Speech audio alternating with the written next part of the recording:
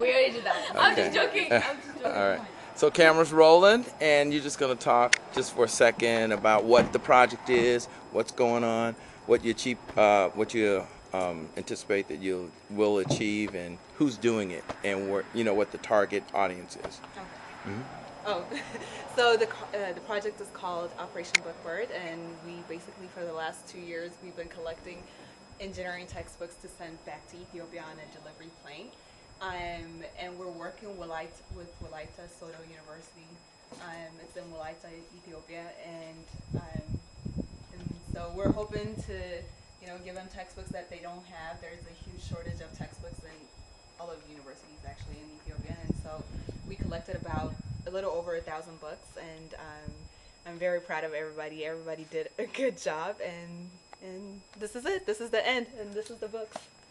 Do you guys want to have anything there? Just to add a little bit on what she said, the reason why we picked Wolaita University is out of all the other universities, it's one of the newer ones. So the library is empty. So there is no books in the library. So having these books, even though it's not everything that they asked for, it will be a reference, and they will definitely use it. And just wanted to shout out Abi Dagmawi is one of our friends that is actually working there. He is the dean of the civil engineering department, and he has helped us enormously to get most of the paperwork done for the authorities, so we can get it out for free. And then he has gotten all the transportation, because Wolaita is located about maybe 4 hours away south of Addis Ababa. So big shout outs for him and everybody that helped. So it was a success.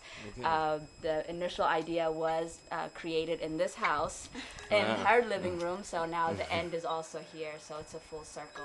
Very good, very good. And what kind of books did we focus on? What do we mainly have there in the cargo bay?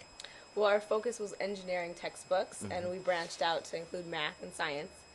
And one thing I'd like to add is just that we did not know what we were doing. Just like Puka said, we got together, we were having a slumber party, and we said we want to do something. And we want to do something for Ethiopia. And it really, looking back, it really shows that anybody can make a difference. It doesn't matter what you know, what you've done before. So we're just really excited. All right. I think you guys need to give yourselves a big hand. All right. Very good. Very good. Okay, let's pack them up.